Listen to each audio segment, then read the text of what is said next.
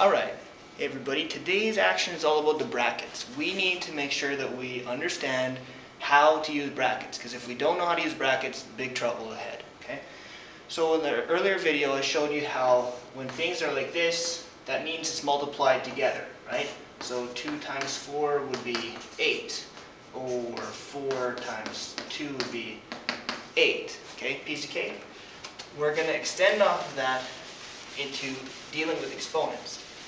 First thing we need to remember in exponents is that this is the exponent and this is the base. This exponent applies to everything that is the brackets. So this really is the same as whatever the brackets was 2 times. Likewise for this exponent applies to whatever the brackets are. So 2 times. First of all, we'll start on this side. Inside the brackets we have a minus 4. So inside the brackets we have a minus 4.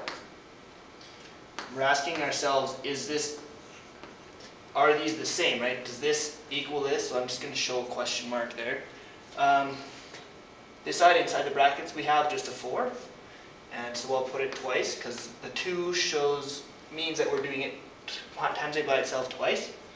Now, so this is great. We've taken care of this area, but we haven't taken care of this yet. So because we haven't made it vanish or worked it out, it's still there. Okay, so on the next line I'm showing that it's still there. We've taken care of everything inside the brackets, right here and here. There's nothing out here, so we don't have to put anything out here. It's fine the way it is. So I can really just kind of erase that. So our left side we have this, our right side we have this. So of course, this is already something that you should be aware of already. 2 negatives. A negative times a negative is a positive, so you're at a positive, and 4 times 4 is a 16. Now this here, 4 times 4 is 16. I'm going to keep it in brackets just to keep things straightforward. We haven't gotten rid of this negative sign yet, so it's still there. So what this means, when you see a negative bracket, that's the same as saying negative 1 times the bracket.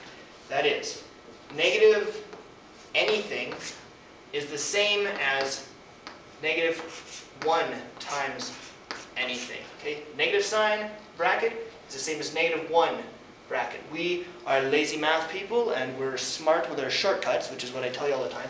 So we don't need to draw in the 1. So we just ignore it. So where are we at here? Minus 1 times positive 16 equals negative 16. This side was positive 16. We ask ourselves, does positive 16 equal negative 16? Obviously it doesn't. So therefore we know that if we ask ourselves, is negative 4 squared equal to negative 4 in the beginning? Is negative 4 squared equal to negative 4 squared? The answer is no. I'll restate it. This does not equal this. Done.